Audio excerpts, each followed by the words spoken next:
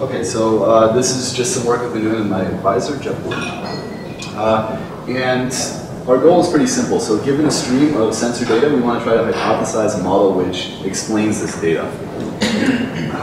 Now, a reasonable model representation for this is just a dynamical system. And a dynamical system consists of two parts. There's a state space, where state is just a concise summary of past experience that we can use to predict future observations.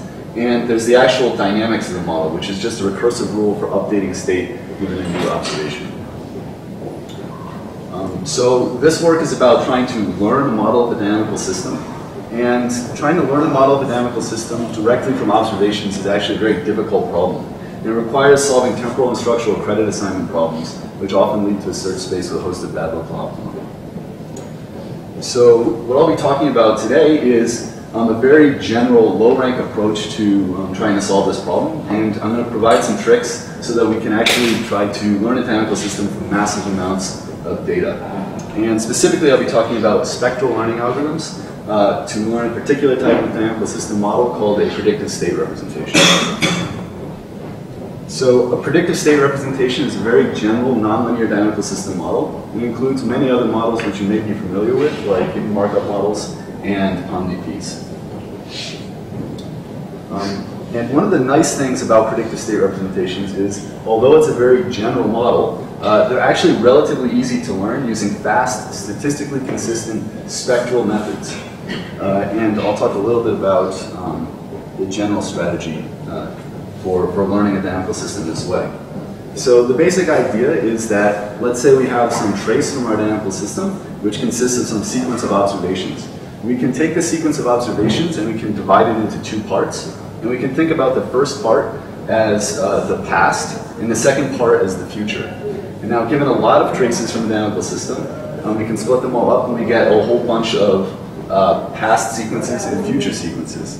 And what we're going to try to do to learn a state space is just try to predict the future sequences from the past while forcing this prediction through a bottleneck. So the basic idea is that we can think about state as a predictive compression of the past.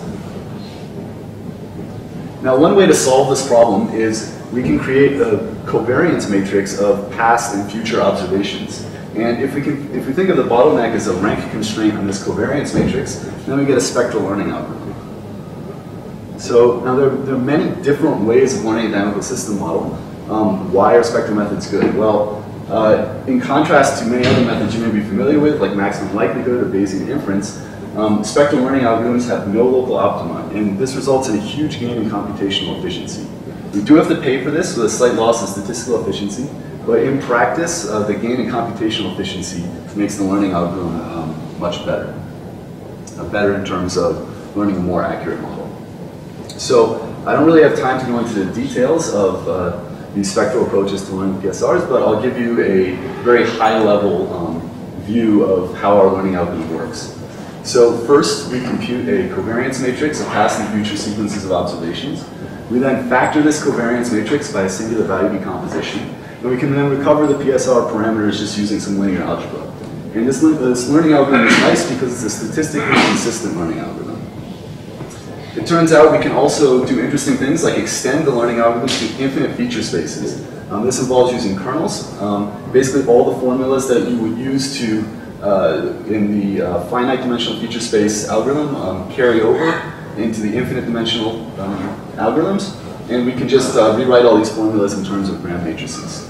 And then we use a kernel singular value decomposition instead of a singular value decomposition. Okay, so let's get to the, I guess, interesting part for this workshop. So all of these learning algorithms, which I've talked about for learning predictive state representations, have to perform a singular value decomposition of a covariance matrix, or in the kernel case, a gram matrix. And this is actually a huge bottleneck. So if we have a lot of features or a lot of data points, we might not be able to store the gram matrix or the covariance matrix in memory, much less be able to compute a singular value decomposition of it. So for example, let's say I want to learn a model of a video, and I have 1 hour of video at 24 frames per second. Each frame consists of 300 by 300 pixels. And then our features of the past and future, these sequences of observations, they might consist of all pixels in 2-second windows. Now the gram matrix would have like 10 to the 10th entries, and the covariance matrix would have 10 to 12 entries. So trying to learn a dynamical system from either of these, or state space through either of these matrices would be impossible. So how do we make learning tractable? Well, we leverage two techniques. We use online learning and we use random projections. Now neither one of these techniques is actually new, but the combination with spectral learning algorithms for predictive state representations in dynamical systems is. And it actually makes a huge difference in practice when we're trying to learn these dynamical systems from a large amount of data. So the key insight for online learning is that we have this covariance matrix, we have to factor it. Well, instead of building the covariance matrix explicitly, we just store a factored covariance matrix. And with each new observation, we perform a rank 1 update of this covariance matrix, or the factored covariance matrix. And then the predictive state representation parameters can be updated accordingly, just using some linear algebra.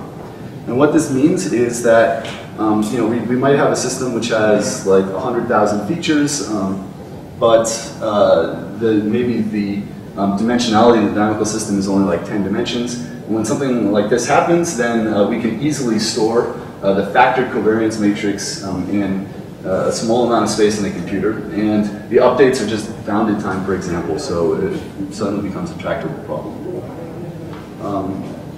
Now, one problem here is that if we're interested in learning models for infinite dimensional feature spaces, there's no rank 1 update for kernel singularity compositions. But what we can do is, instead of using infinite dimensional feature spaces, we can project down to finite dimensional feature spaces, use a huge number of features, and then use our online learning algorithm to update the singularity composition of that. Okay, so we've applied these techniques to several different robotics problems.